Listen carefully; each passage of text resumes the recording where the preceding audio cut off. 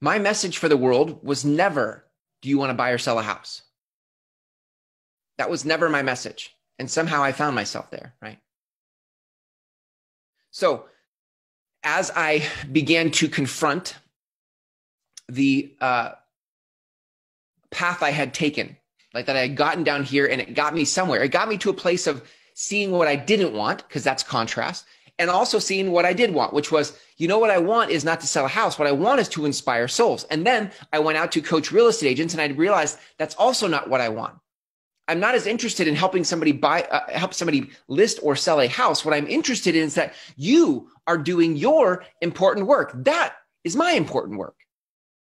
And life, this life path of business for 20 years has taught me now lots of failing forward.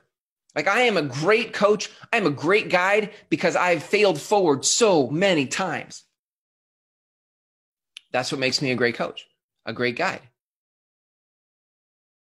But I had to get to the place where I got honest about where I was stuck and that it was making me sad, so that I could look at, if I didn't acknowledge and admit that I was sad, what would happen is I would just keep showing up to the same thing thinking this is what I had to do to be successful. Screw successful. I'm not here for some gold star or some ribbon. I'm here to make a difference. And I've always known that. And somehow I got sidetracked.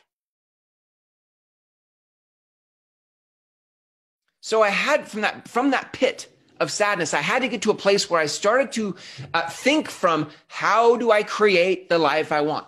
What is the mindset coming in was like, how do I create what I want? How do I create my life's work, my important work?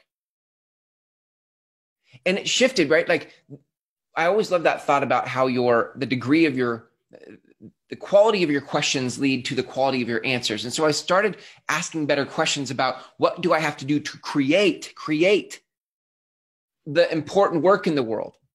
And that meant I had to let go of a lot of the fears about, I don't know what I'm doing. Nobody's going to take me seriously. What if this doesn't work?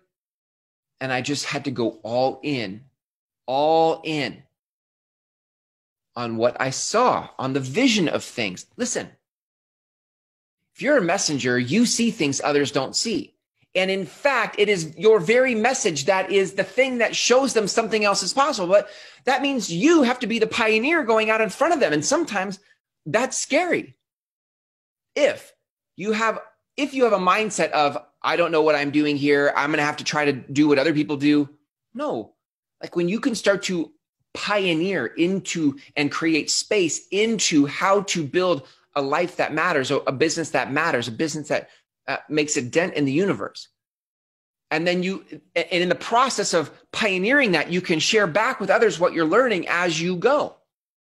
Hey, gang, I haven't reached the top yet, but I am down the road and this is what I'm seeing. And that alone, that mirror or reflection of life's lessons to you on your journey so far back to those who aren't yet here is super valuable. And so from that place, you can see that you can start to create programs and conversations around, support around, you can create safe passage for your people who are stuck where they're stuck and invite them to come up to where you've come up to.